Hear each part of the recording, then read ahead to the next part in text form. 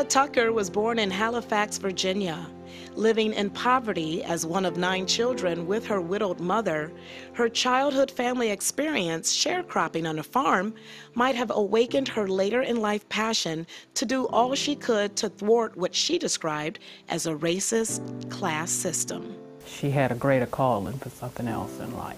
Everybody that ever had an issue, they would say, well, can you call your mother? Forming a group called Citizens for a Better America, Tucker worked on voter registration. She also served on a number of regional and national leadership grassroots organizations, including the NAACP and the National Toxics Campaign. She often got threats, threatened mail, threatening phone calls, personal threats.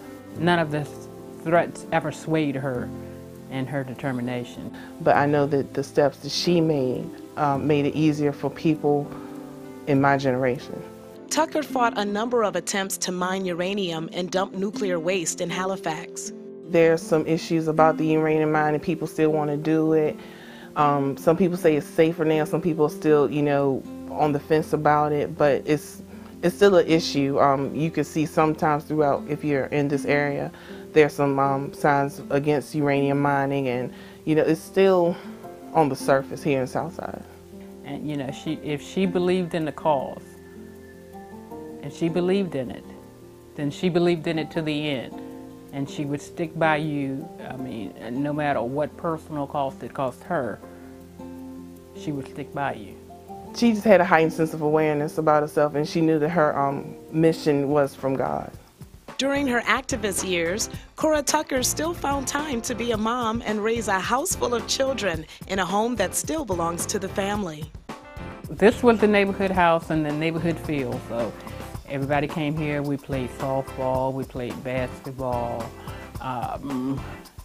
we had impromptu cookouts because everybody was here and nobody would leave here hungry. She would make sure that, and all the parents knew that if their child was here, they'd be safe.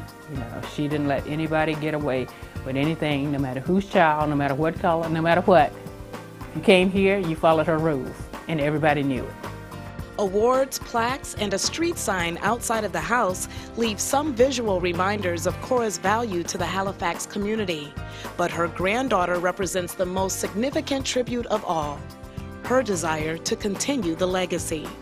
People call me Little Cora, and I can't fill her shoes, but my sense of awareness has been enlightened, and I do want to continue on her legacy. I don't want her memory to fade away from, anyone here in Halifax or anyone that was ever touched by her and throughout her life, and just to make my mark somehow, or to just extend on what my grandmother did, and just show love to one another, just be at peace with one another is just something that I would like to do.